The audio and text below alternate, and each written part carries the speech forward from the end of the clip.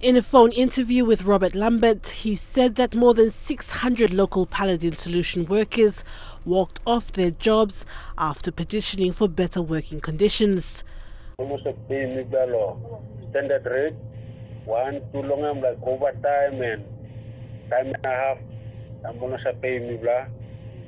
Okay, number 3 long I'm side bokai guy.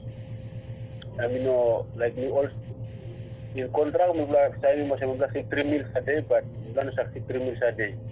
Okay. Only 1 meal a day, that's all.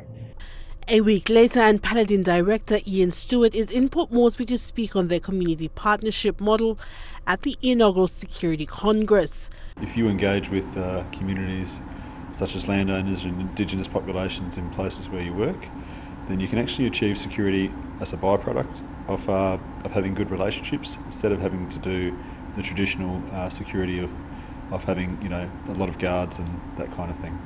The community partnership with local landowners is through a joint venture company, Paladin. The local director, listed as Rodney Pokapin, has 30 shares. Paladin also engages with another landowner company, Parent Investment, that has Parliament Speaker Job Pomart's 3 brothers listed as directors. It is this community partnership that has many questioning the Speaker's involvement in the Paladin contract. The Speaker speaking to international and local media that he had no connections to Paladin whatsoever.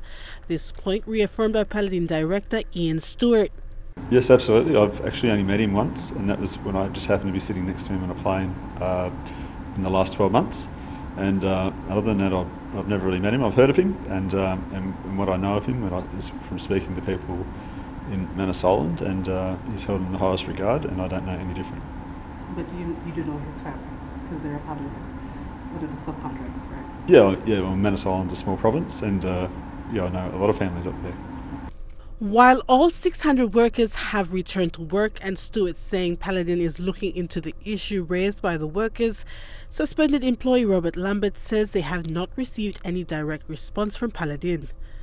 Adelaide Siraks Curry, National, EMTV News.